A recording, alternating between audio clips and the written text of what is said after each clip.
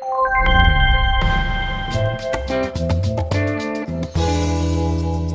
guys, it's Marisa, your home educator coach and founder of My Homeschool Roadmap. I've got this educational option that I've used on our two children that everybody seems to want to know about. So here it is. It's an option that allows you to be able to have more time with your teens. Okay, that might not seem very...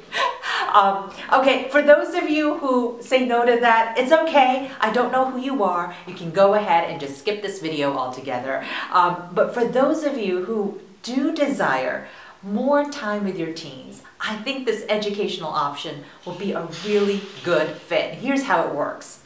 Your child goes to community college, takes classes, and makes sure that those courses count as high school credit.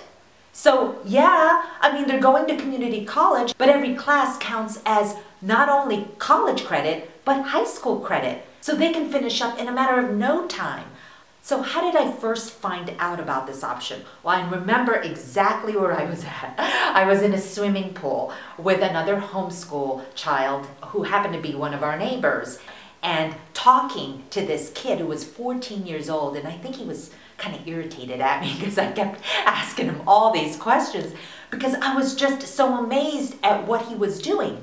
And he was taking community college classes when he was only 14 years old. And I remember just questioning him, like, how could that happen? And he says, all I had to do was pass this placement exam and I was in. And my kids were still small, and that just stuck with me. I thought, wow, okay, that means I could retire from homeschooling when they're about 8th grade. And that got me really excited because you know what? I was tired. I'm still tired. I mean, as far as this homeschooling thing, because I've been homeschooling since they were in kindergarten. When they hit 8th grade, I semi-retired. I mean, my work was never really done, but my role changed. It went from educator to administrator and tutor. So 8th grade, I thought, you know what? I think Linzey is ready. And I asked Linzey, I said, do you think you're ready? And she says, yeah, I want to do this. I want to go to community college. And keep in mind, she's my mature one, so it was really a no-brainer for her, I guess. But a lot of people ask me, don't you think that's a bit young? And it really made me a bit fearful, and it made me question myself and even my husband. I thought, you know, maybe they're right. Maybe this is young. And I remember my husband saying, you know what, she wants to go, why don't we just try it? I mean, if it doesn't work out, we'll just pull her back in and try another option. So she started community college when she was in 8th grade in the fall semester, and she took one class. College is definitely difficult. It's not something that's just gonna breeze by. I mean, you definitely have those classes that are easy A, don't have to do much homework, exams are easy, but then there are some classes, like for me it was college algebra because math is my weakness, and you know, for the whole semester I think I spent around 40 hours in the tutoring center. So, and you just have to try really hard in some classes. Other classes will come really easy to you, but don't get intimidated by college level course. That's definitely not a reason not to go. And then there's our youngest. He started in 8th grade as well, but he decided, I don't know if I'm ready to actually go to community college, so can I take the classes online? So he took one class his first semester as an 8th grader online. And then his freshman year, he told us, hey Mom, Dad, I do want to go to college. I actually want to physically go to community college. So we said, hey, why not? When I first started going, it was pretty obvious I was young, but I mean, after a while, it kind of became a normal thing, and people got used to it that were in my classes, and I didn't struggle with it too hard. I mean, to be honest, I don't know if it would have changed really from my age or if I was 18, but I think what's hard for everyone is just the commitment you have to put into it and the time. So for our kids, it was a huge win because they were able to take community college classes that also counted as high school credit. And that's why our daughter graduated so early. Graduated with her associate's degree as well as her high school diploma at the same time, and she was only a junior in high school. I would suggest that they take any general education courses that you would need later in college, such as English 101 or 102 or college algebra or a science course. And I would also recommend that you just take like a couple fun ones just to give you an idea of maybe what you want to do when you get to university. For me, I took my first biology class and I absolutely loved it. And so that's what led me into veterinary science. And I was actually originally a business major, and I took a very basic business class. I also took an accounting one, and I learned that I absolutely hated it. So that's why it's good to take classes when you're young and when you're that age, so that when you go to university, you know what you want to do. Our son, on the other hand, he wants to take things slow because he's just in no hurry. And academically, he's definitely not like my daughter. But what it also gives him is time. See, he has 5 businesses. I know, we're just like blown away by it all. But 3 of them are online and 2 of them are arcades in large shopping malls.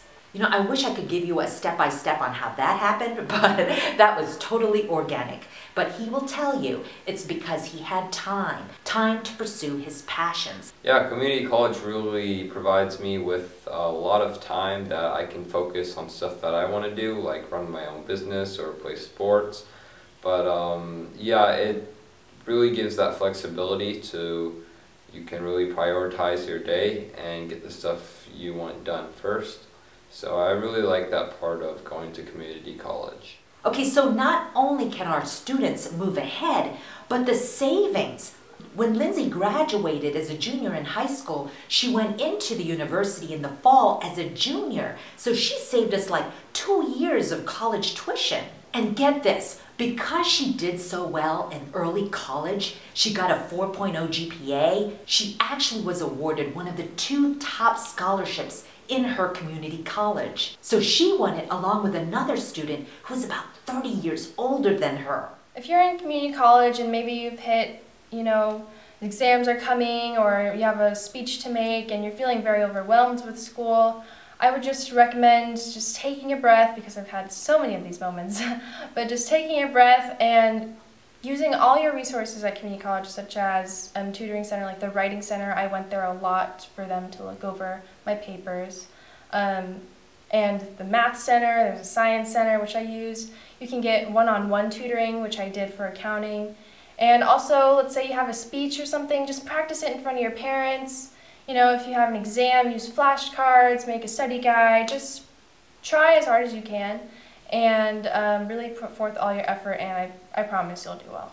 And the win to us as parents, my goodness, we had more time with our kids during the teen years. And you guys know, if you have a teenager, that's a time with awkwardness and rebellion and all those negative things that you always hear about.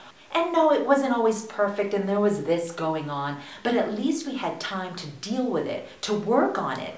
The time they have at home translates to me still being able to get involved, to be able to be in their world, to be able to have time to still develop our relationship, which truly, in my opinion, is the most important priority of all. And when it comes to socialization, that totally was not an issue during early college. It really worked out well because our kids actually saw other homeschoolers in their classes. And that's really no surprise. According to a lot of the community colleges, they say that homeschoolers make up the majority of early college students. But what if you've never been homeschooling and you've decided that you want to pull them out of school and start early college as a homeschooler? Depending on your state laws, you may still need to register as a homeschooler, but that's probably not going to be a difficult thing. Just register with the State Board of Education. And then you take the placement exam in the community college of your student's choice, and you're good to go. Now here's something that we did. We used an online program along with going to community college because our community college did not have all those classes to fulfill the high school requirements. There were a couple of classes that they needed to take on their own. And so how we were able to fulfill some of those high school requirements was going through an online program. But here's the key when choosing an online program. You want to make sure that those courses online are definitely transferable to that community college or that university of your student's choice.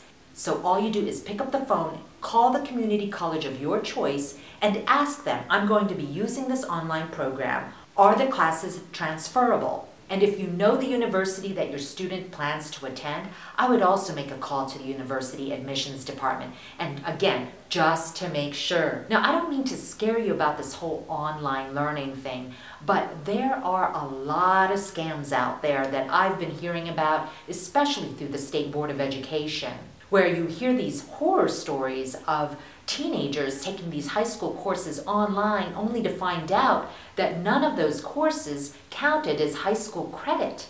So rather than asking the online program if their courses are transferable, the best thing to do is contact the community college and/or university, and you can just rest knowing that everything your child is doing is counting. In video number 2, I'm going to tell you why I believe the early college program is going to be the fastest growing educational trend in America in the next 3 years. And I'm also going to share why Ohio residents have something to boast about when it comes to their early college program. And I'll walk you step by step on where to find the state education requirements for high school and what you can start doing to choose the community college classes that fulfill those requirements. And I will be walking you through those steps in the next video. And that's something you don't want to miss. I will actually share my computer screen and go through the process with you. Now, I'd love to hear your comments on this video, so go ahead and post below. Let me know what you think. Let me know your questions, and I'll be sure to answer them in video number 2. And watch out for that. You're not going to want to miss it. And remember, been there, done it, and I know you can too.